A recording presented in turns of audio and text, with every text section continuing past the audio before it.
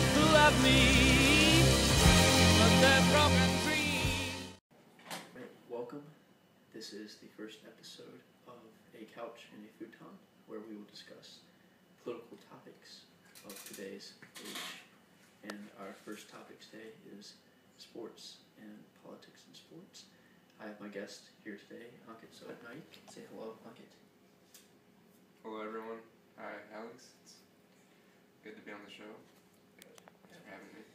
Yeah, you better be. Why don't you tell us what your favorite NFL team is? To answer your question, my favorite NFL team is the Indianapolis Colts. That's great.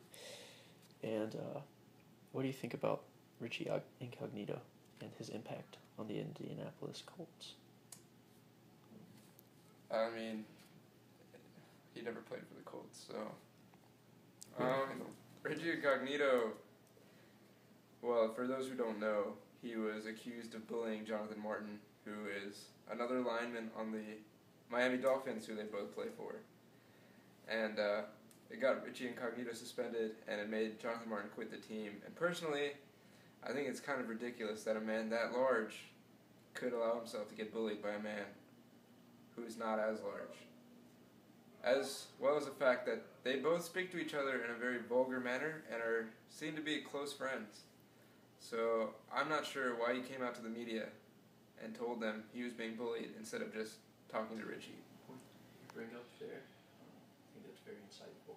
I think if you were Roger Goodell, you could have done a great job.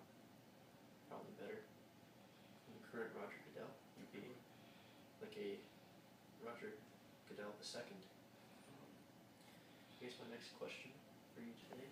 What do you think about the Donald Sterling thing going on in the NBA right now? That's a pretty controversial topic. How do you think the commissioner of the NBA should handle something as high profile as this? So yeah, Donald Sterling not wanting minorities at his games. I definitely don't think there's any place for that in the NBA, because the NBA is full of different races, different cultures, and it's a beautiful thing because it brings all these people together for one common goal, and that's to play some awesome basketball to win a championship.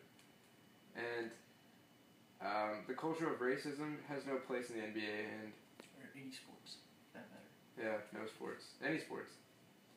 And unfortunately, racism is prevalent in several different sports, but like what? Like soccer.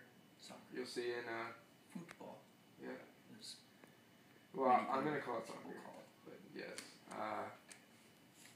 Yeah, you see it in soccer in Italy. There's been reports of one player named Mario Balotelli, who's actually Italian, getting called a monkey and having racist chants at him so hard that, he walked off the field in outrage. Yeah.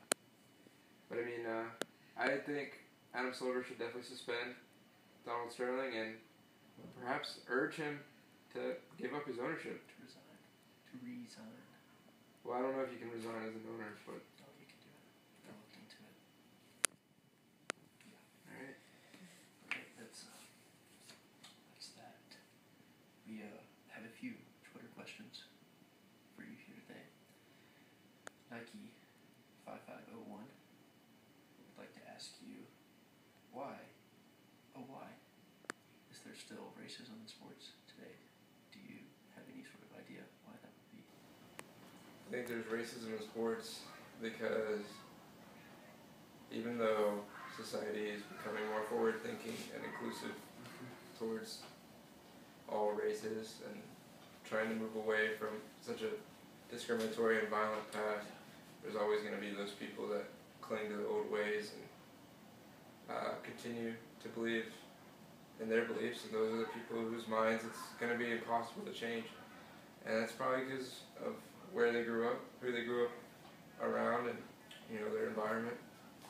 And I think over time the majority of people will come to view race as just a color. I think we'll all be one thing eventually. It's all studies. In like 2050. Yeah. Time magazine or something like that. Said we're all going to be a rainbow. Well, today. I'd like to thank you, our viewers, for coming out and watching this first video. So thank you for coming out. Dr. Pop Knight. And I'm only in college, but I know you're a doctor. right. And we will see you again next week. This has been A Couch and A Futon. You made a fool of me.